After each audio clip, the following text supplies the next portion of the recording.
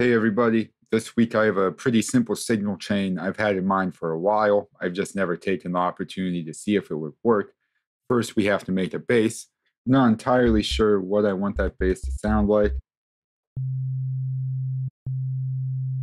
but maybe like kind of techie with a saw wave. I'm going to use one of my wavetables. You can get these on my Patreon. These gain pedal ones are free. These ones, you just need a membership. This one.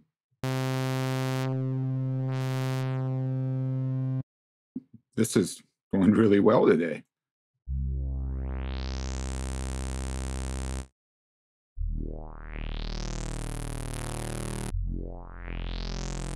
All right, it needs some fine tuning, but we're gonna move on.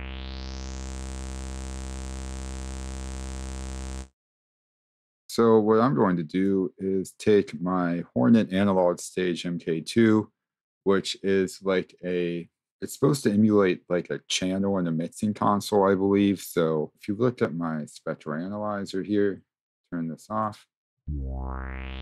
So there we go.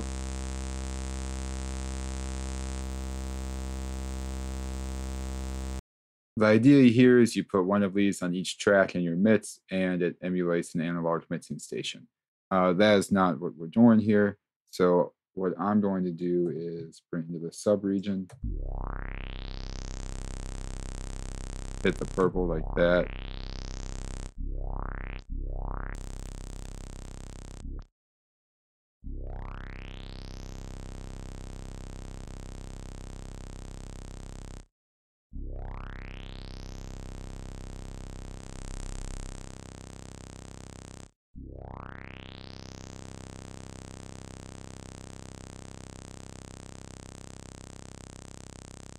Well, that sucks.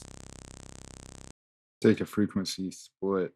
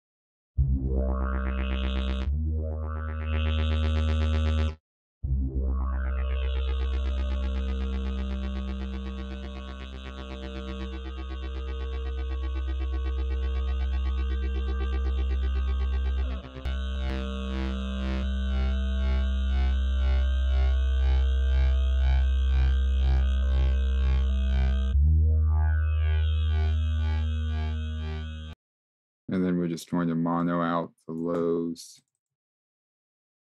That's not supposed to happen, is it? That's why that's happening. Better.